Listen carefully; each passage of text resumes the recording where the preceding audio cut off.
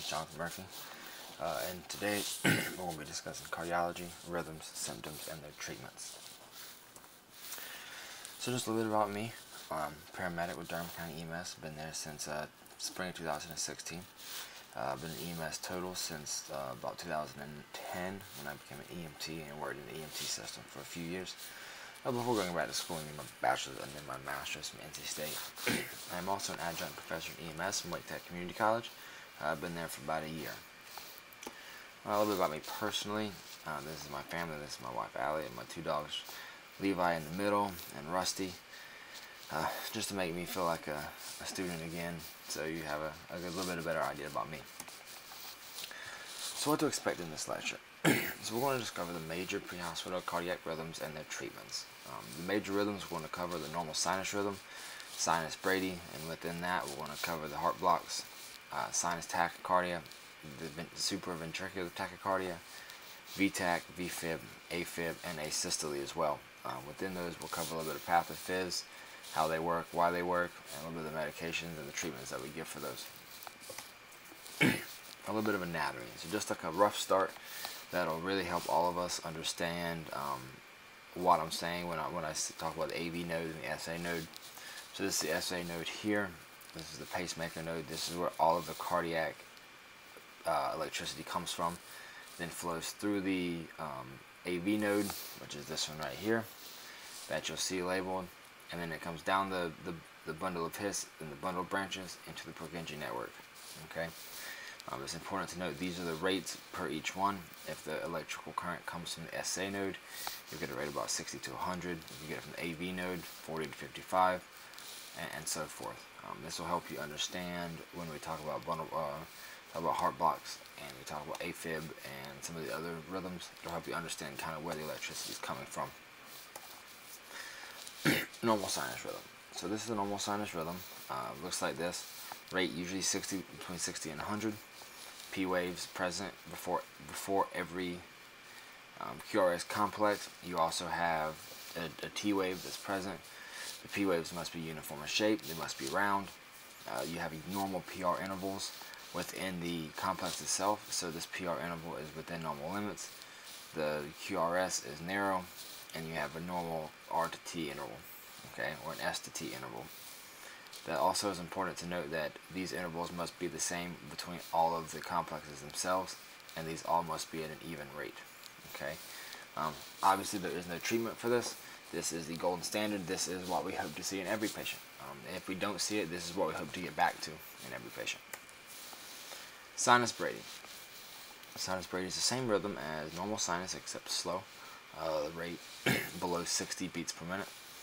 The severity and what you see in a patient is going to be patient dependent. Most don't become symptomatic until a rate below 50.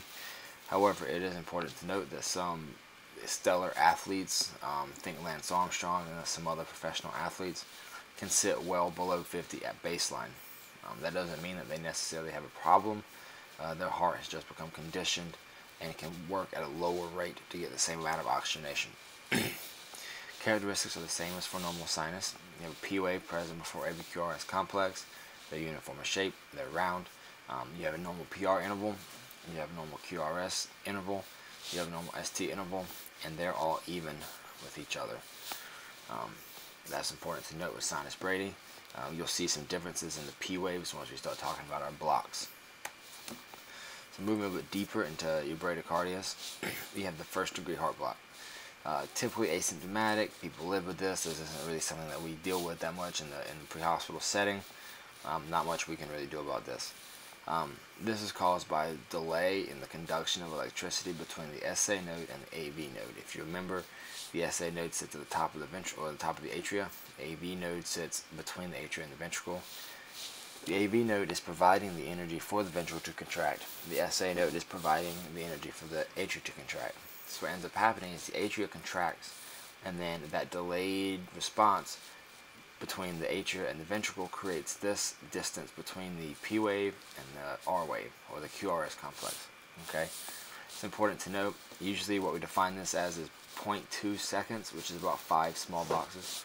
As you can see here, we have 6 small boxes roughly between the P wave and the QRS complex. often benign, but if we do have the treatment, it typically responds with atropine. We'll kind of delve deeper into treatments into a later slide. Moving on. So, the second degree heart block. Type 1, there's two types of second degree heart blocks. Type 1 is also known as Winkie block. It's characterized by an increasing delay of the AV conduction until P wave fails to conduct. Now what that means is every P wave gets further and further away until it does not conduct to the AV node at all. Okay, and what that creates is what we call it, what I learned to memorize this as is longer drop. So what we'll see here is we see a long PR interval, a longer PR interval, and then we see a drop. So long, and then drop. Okay. And when we say drop, we're talking about the dropping of the AV node conduction. And when the AV node does not conduct, we don't get a QRS complex because the ventricle does not contract. This is typically related to medications or increased vagal tone, not necessarily a cardiac electrical issue. This often responds with atropine, but in severe cases, we might need to consider pacing straight off the bat. Pacing is typically said to work mainly, atropine is typically said to work mainly on lower degree heart blocks. On upper degree heart blocks are going to need pacing. We'll kind of explain pacing on a later slide as well. Second degree heart block type 2. So this is the second degree, this is the second type of heart block, of second degree heart block. The AV node becomes refractory to conduction on an intermittent basis. Now what this means is that the AV node is sending that conduction down at a normal rate every time. But what ends up happening is sometimes that conduction just does not make it to the SA node. And there's really no consistency to this. It doesn't always make sense.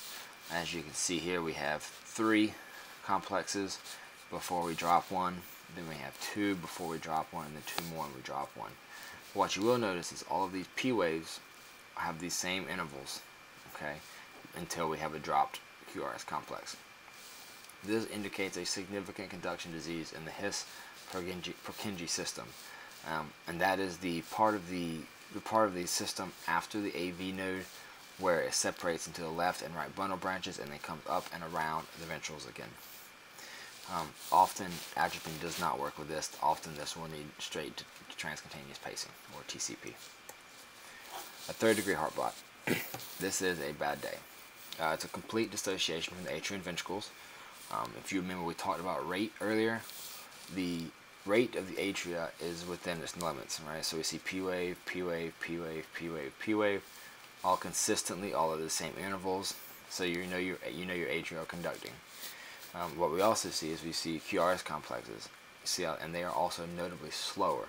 Right? As we remember, the AV node is going to conduct at a much slower rate. And when we have a complete dissociation, it means they're not talking at all. This is not going to respond to atropine at all. This is going to be treated straight up with pacing.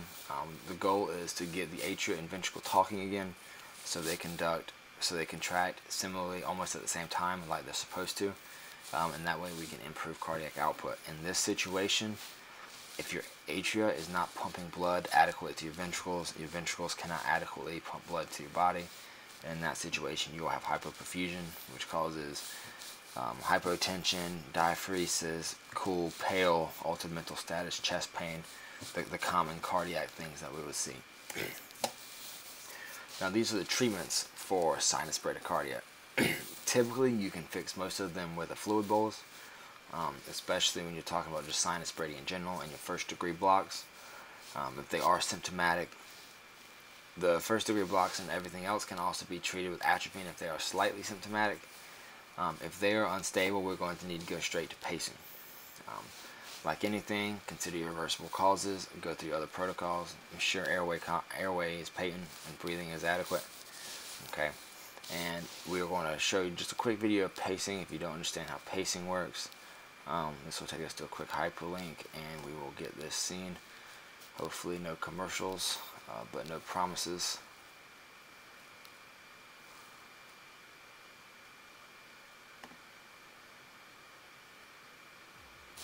Commercial.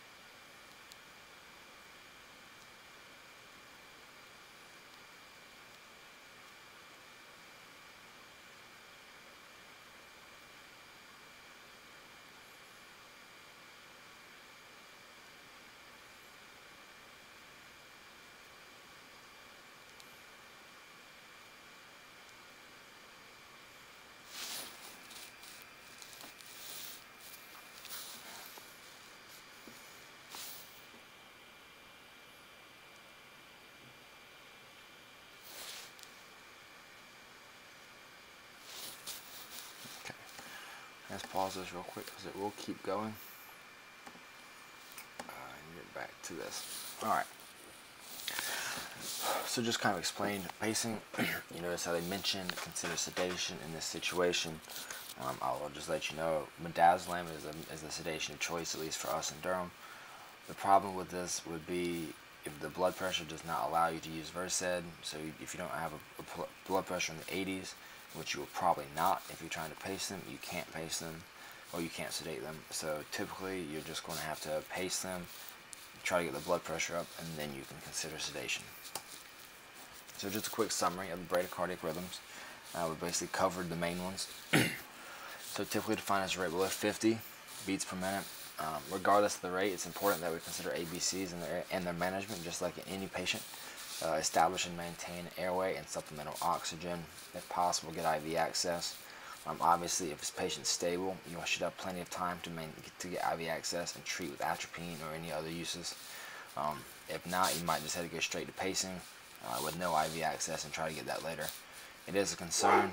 Anybody that has this issue, they can decompensate quickly, so try to obtain IV access as quickly as possible. You need to monitor these patients' status, including their appearance and mental status. The most bradycardic rhythms are asymptomatic. We should be prepared to treat with medications or pacing. Atropine doses 0.5 milligrams every 3 to 5 minutes with a max of 3. Pacing, you're going to set the rate to 70. In the video, they set it to 80. That's usually protocol dependent, and you're going to increase your voltage until you get electrical and physical capture. Last line of medications in this situation is going to be dopamine and epinephrine. These are going to be your pressors. These are going to do a variety of things with the heart as well as the vessels to increase your blood pressure and to hopefully improve that as well. Those are the dosages for those. Those are also typically protocol dependent. So now we're going to move into the tachycardic rhythms. There's a lot more of those. The sinus tach is probably the most often seen. AFib is probably the second. We'll get to that later. Sinus tach is typically the same as normal sinus, but fast. So your rate's going to be above 100. Severity can be patient dependent, just like with sinus brady. Characteristics are the same as for normal sinus. So you're going to have a P wave for every QRS. You're going to have a T wave. P wave is going to be round and they're going to be equal. They're going to have equal spacing. It's going to be uniform in shape. So it's just like normal sinus except smushed together because it's faster. The treatments for sinus tach. So the treatments vary. Sinus tach is often not cardiac related. It's often the result of some other physiological issue, exercise, stress, dehydration, pain, anemia, sepsis, COPD, stuff like that. There's a huge variety of things that can cause sinus tach. Typically the treatments revolve around fixing why they're in sinus tach. If the patient's dehydrated and you're trying to shock sinus tach, it's not going to do that much for you. Vagal maneuvers aren't typically going to work here because this is the heart physiologically trying to increase energy and oxygen transportation for your brain and other organs. So if you decrease the rate here, you're going to effectively decrease the energy and oxygen to those organs and cause other issues as well. So it's important we treat why they're in sinus tach. SVT. So SVT and sinus tach can often be confused. SVT kind of covers a couple of different disease processes. It covers AFib, paroxysmal PSVT or PSVT, Wolff Parkinson White or WPW, and A-flutter. We will cover AFib and PSVT later on this lecture. The next slide is mainly referring to PSVT. But if you notice in this, you really have no distinction between your P and your QRS. You have no distinct P wave.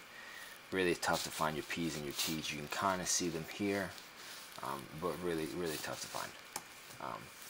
SVT is abnormally fast. It rises from the upper part of the heart. That's what supraventricular tachycardic means, above the ventricles. Typically designated from sinus tach. Sinus tach usually maxes out at about a rate of 150. SVT, we can see 150 up to 240, even kind of higher than that if we're really kind of pushing it.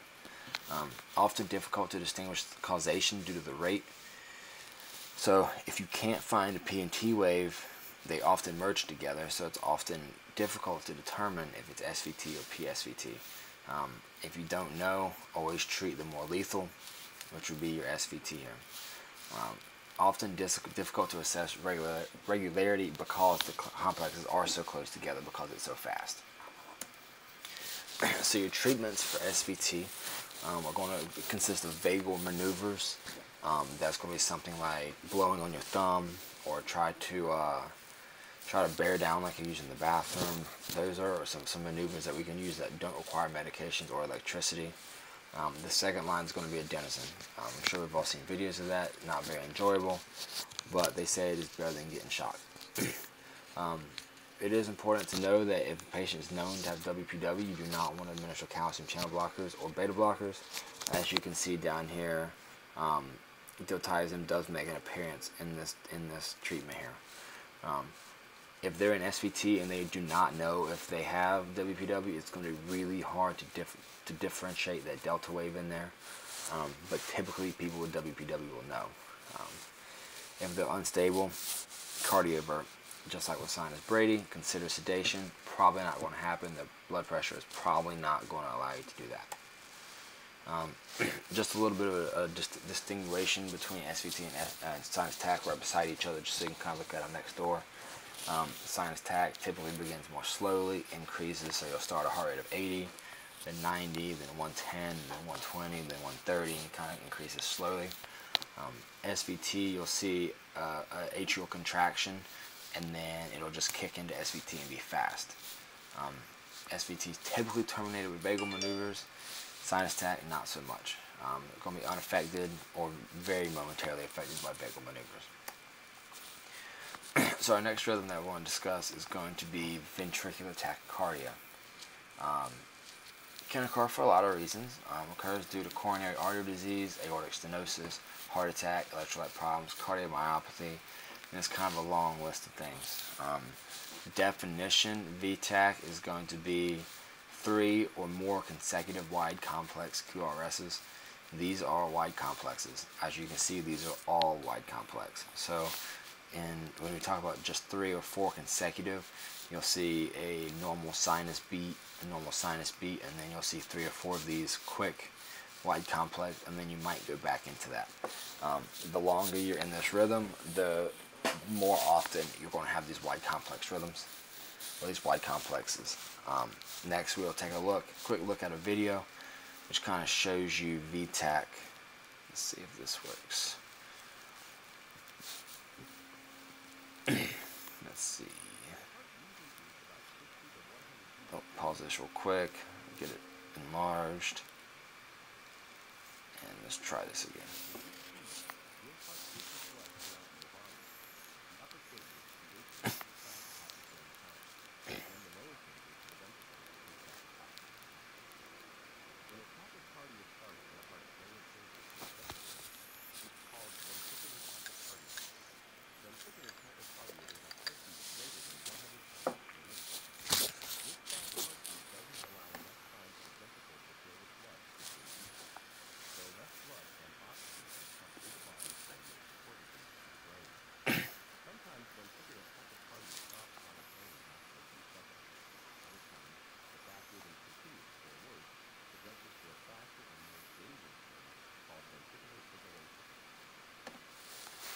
So as I kind of explained in this video, if your ventricles are contracting rapidly, they're not filling adequately, they're not pumping blood to your lungs or to your brain or to your organs, which obviously creates a pretty severe problem.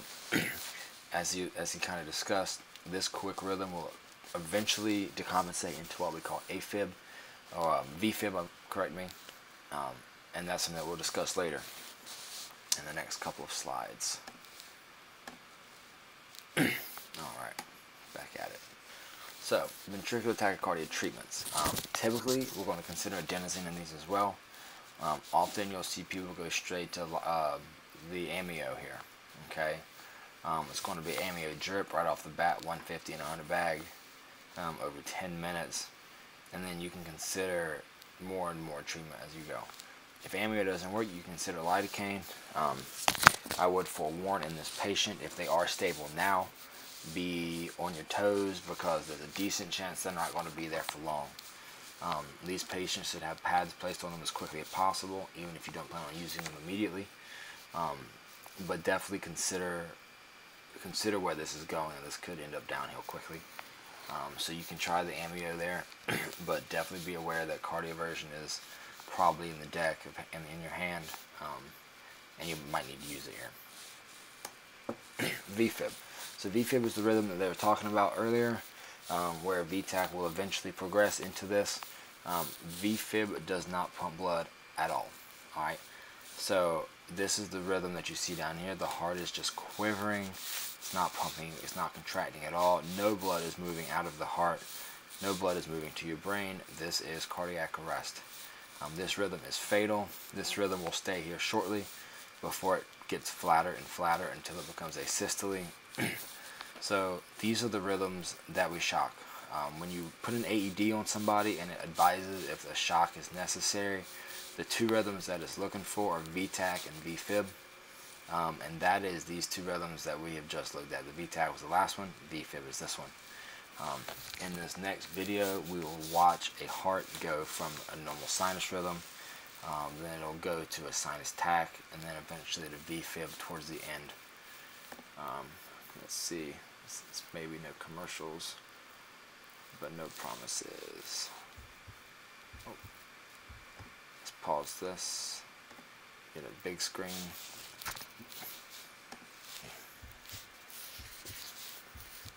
So you hear this is the lub dub of a normal sinus rhythm. That's what it's supposed to sound like.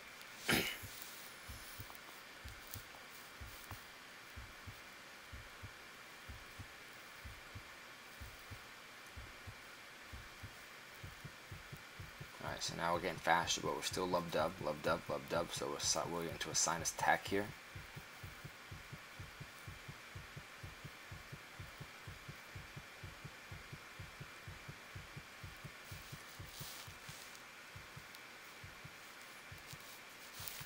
Alright, so now you see we're kind of quivering here.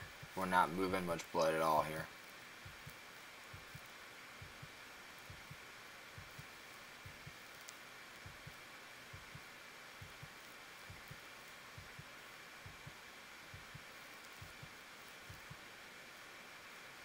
And now we are not moving blood at all. And now we are in asystole. So asystole is defined as a no cardiac, no electrical function. We'll kind of get a little bit more deeper into that as we move along on these slides. Alright, so VFib. What do we do for VFib? The only treatment for VFib is CPR and rapid defibrillation, regardless if that's with an AED on scene or if that is with a monitor that a paramedic or a fire truck is carrying. This is one of the big things that they're pushing now, is getting AEDs out into the public, teaching CPR classes, teaching people how to get these on. Rapid and adequate compressions and defibrillation of these patients is what will save their life. In the streets, it's important to note your average response time. You know, we aim for 9 minutes. This patient, 9 minutes later, is probably going to be an asystole or PEA. So it's important that we train the community, we get the community educated in how to care for these patients and how to keep them alive until we can get there and do some other stuff. Some life-saving medications, your amio, as you consider here, your lidocaines, shocking, you know, dual sequential shocking. You know, there's a whole bunch of options that we have that we can give. But like I said, the CPR and the rapid defibrillation is a lifesaver here. Sometimes these patients with good CPR and defibrillation will be almost awake by the time the ambulance arrives. Next, we're going to cover AFib. As I kind of discussed earlier, AFib is probably one of the most seen rhythms that we see. In the age group above 60, you know, this number gets to be 19, 20, 25% of the populace has AFib. Some people live with AFib unmedicated, don't have to worry about it, but they're in AFib, right? The heart rate is irregular. They're not always getting good perfusion. This can, if not controlled, get pretty bad.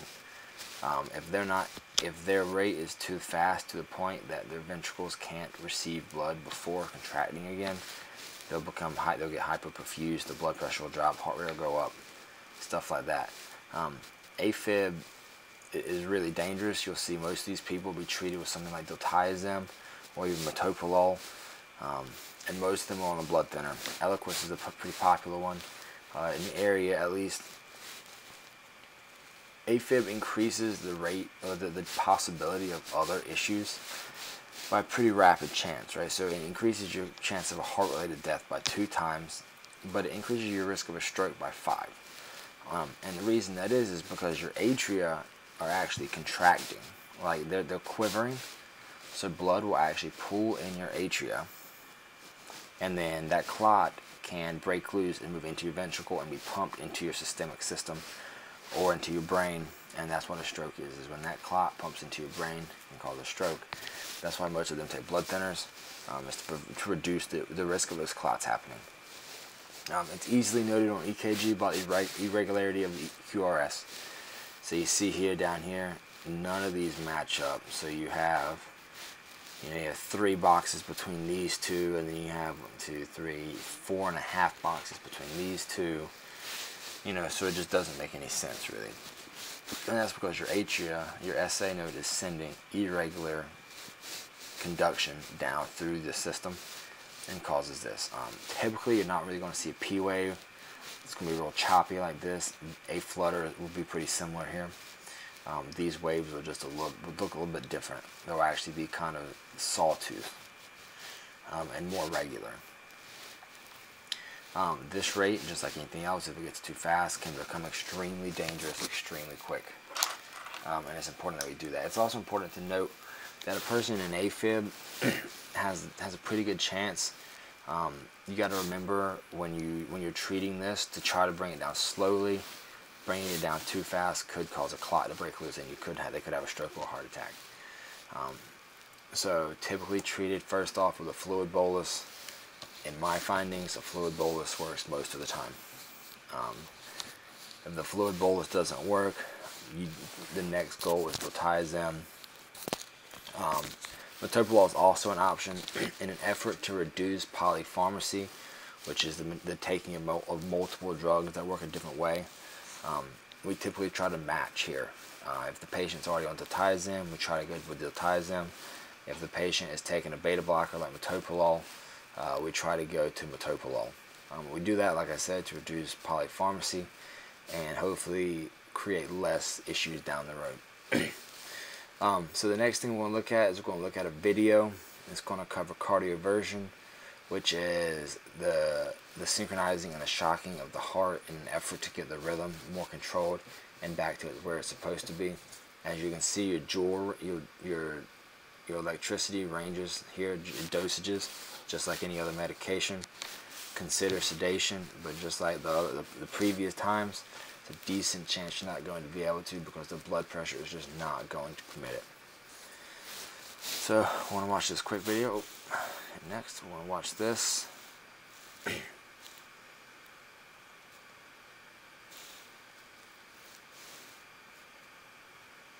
After this brief commercial.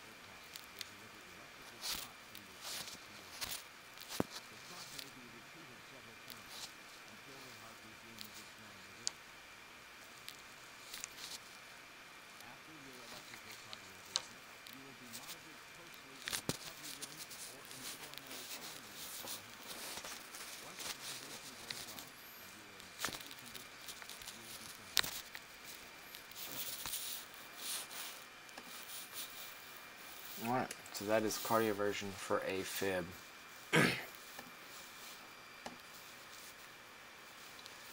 Alright, moving on. So we're going to discuss rapid rhythms. We're going to kind of discuss most of them. Now we're going to just watch 2 videos. Kind of shows you the process of cardioversion as well as defibrillation. I know we just kind of looked at one. We're just going to catch another one, a little bit of a different view, a little bit of a different opinion on this process. So we're going to do cardioversion first. Cardioversion is typically for the person that has a pulse. So this is just going to be the procedure on a mannequin.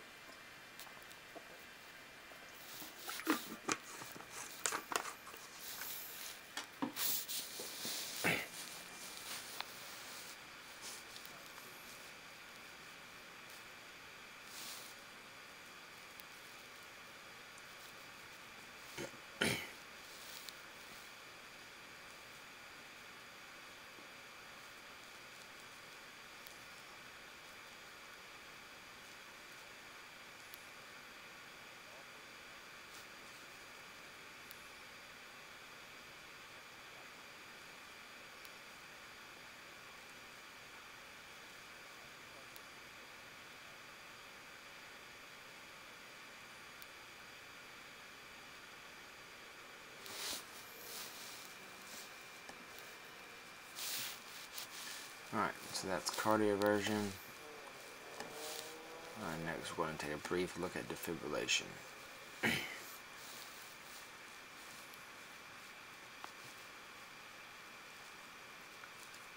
So this video covers an internal defibrillator. There's really not that much difference in what we use in an internal. The only obvious difference is the internal is below the chest. It's in the patient. It's implanted in surgery. And it works at home prior to us needing to be there.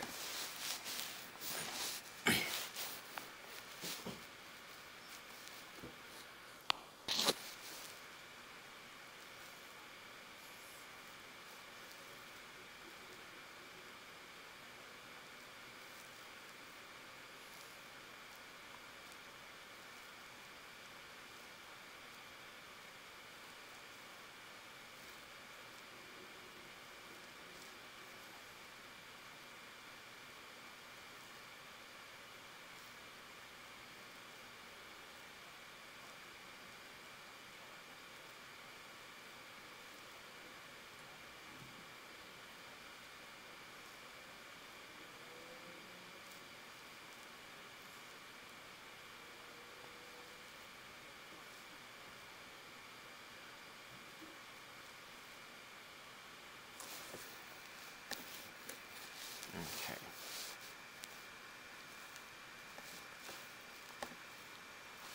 So that's our electrical treatments for these 2 rhythms, or these majority rhythms. So now we're just going to go with a summary of our rapid rhythms. Right? So we want to assess for clinical presentation. This assessment is going to include pale diaphragmatic, checking all the vitals, doing everything you can to get everything in line. Typically requires a heart rate of 150 beats per minute to qualify for treatment. If they're asymptomatic, the medication of choice is going to be whatever that specific rhythm is, based on the cause and the rhythm itself. Your treatments could change here. If they're unstable, you're almost always going to go straight to shocking, regardless if it's fast or slow. If you're doing pacing or you're doing defib or cardioversion, if it's unstable, get prepared to use electricity. Like anything else, ensure adequate oxygenation, ensure airway is open, including getting oxygen, fluid bolus, all that stuff. Trying to make them as comfortable as possible. If you can sedate. They do say that getting shocked or getting cardioverted is like getting kicked in the chest by a horse. So obviously we want to make the patient as comfortable as possible during that pretty uncomfortable process.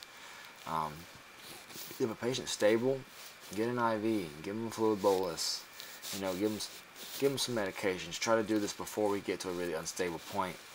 If they are stable, my suggestion would be to not let them walk, not let them move, do all the movement for them. Don't stress the heart any more than you have to at this point.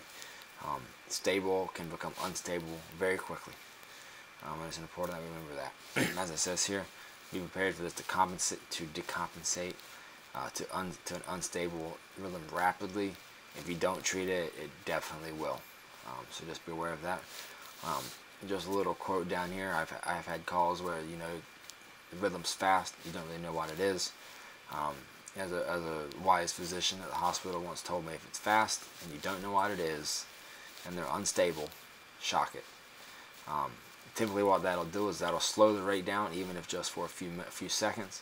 Hopefully give you enough time to discover what the underlying cause is, and then hopefully you can treat it more adequately. Obviously this isn't a thing we like to do often. We don't like to do one-size-fits-all treatments. But sometimes, just like with antibiotics, you just got to use something. You got to use a broad spectrum treatment until you have the ability and the means to get it something more isolated, more narrowed down. So yes, that's that. The last rhythm, asystole. This is the flat line that you might hear about in pop culture, defined with no electrical or mechanical action being performed by the heart. So you have no electricity. Your SA node. There's no P waves. Your SA node's not sending anything. There's no QRS complexes. Your AV node's not sending anything. You're not even getting beats from your bundle of His and your Purkinje network at this point. This is death. I mean, this is definition death or cardiac arrest. Once we get to this point, there's not much we can do. Every rhythm that we've discussed will eventually get to this if we don't treat it when we see it and when we can. This is what we want to avoid. This is a hard one to come back from. So the treatments for asystole is your basic cardiac arrest treatments. Rapid compressions, just like with everything else. Early and high quality CPR. There's no defibrillation of this patient, so just compressions, airway management, epi every 3 or 4 minutes based on your protocol. And then after we kind of get everything situated, the one thing that we can do to try to reverse this is look at our H's and T's, right? H's and T's are going to be the treatments for cardiac arrest. They're really the only thing that we can do. After we run out of these, we're kind of run out of options. You know, they say, you know, you give enough epi to somebody with asystole, they say that you can make a stick move. So we're going to treat the hypovolemia. We're going to reverse it with fluid bolus, 20 milligrams per kilogram IV. Hypoxia, hypoperfusion of oxygen to the cells. We're going to correct this with oxygen via BVM. Once we get the resources on scene, we'll consider intubation of this patient. Consider acidosis. Hydrogen ions build up in the body when the body is unable to ventilate correctly. So anybody with a prolonged downtime could have acidosis, as well as anybody that has any other number of issues. This is also something that you can see in smokers specifically. This can be corrected by adequate ventilations and sodium bicarb. So when the blood is acidic, we add a base, we try to even it out a little bit, get the pH even, and hopefully that'll help. Hyperkalemia, caused by an increase or decrease of potassium, obviously depending on which one you're looking at. This is something we really want to be aware of when we're treating people in renal failure, so a dialysis patient or kidney transplant patient, higher risk of hyperkalemia. So we're going to treat with a gram of calcium chloride IV. We're also going to treat with 50 milligrams of IV sodium bicarbonate. You want to make sure you do these in opposite lines if possible. The reason we do that is because you put these two together, they'll actually precipitate and basically create salt in their blood veins. And obviously we don't want to do that. So if we can do this through different IV access points, that's optimal. We have no treatment for hypo-K. We don't carry potassium. There's not much that we can do for that. Hyperthermia, correct it. You know, if it's the summer, get them out of the parking lot, get them into the air conditioning, get them out of the car. If it's the winter, get them out of their wet clothes, get them somewhere warm. Warm and cold saline, cold and heat packs in the groin and the pressure points. Those will all help to get the patient's temperature back to what we consider normal. The T's, not much we can do for the T's. A tension pneumothorax, there's really not much field treatment. We can consider needle decompression. This is mainly going to be seen in traumatic arrests, not necessarily cardiac. And then, so we're just going to dart these people and hope we can get that fixed. Cardiac tamponade, no treatment, not in the field. We're going to consider supplemental oxygen, rapid transport. The hospital has a couple of treatments they can do for the tension pneumo and the tamponade. Chest tubes, cardiac centesis, other options that they have there. Toxins, depending on the toxin, there might be some things we can do. Beta blocker overdoses and TCA overdoses, some stuff like that we can actually treat in the field. But the majority of the time you're going to treat this with a fluid bolus and transport if we can't fix it, if we know for sure that's what it is. Not much we can do for PE. If you're suspect of a PE, supplemental oxygen, bag them, rapid transport to the hospital. Hospital can do thrombolytics, they can do surgery, they can try to get that embolism out of there and hopefully get their respiratory drive back up. Coronary thrombosis, so heart attack, like I said, there's no field treatment there is either. Supplemental oxygen, rapid transport. Assuming you get ROSC, this patient's probably going to go to the cath lab, they're going to get stented, and depending on how well this all goes, they might walk out of there. But just consider supplemental oxygen and rapid transport for that patient. So that covers everything. That covers all the most common rhythms that we see in the field. So just keep that in mind. Do what you can to kind of correct them.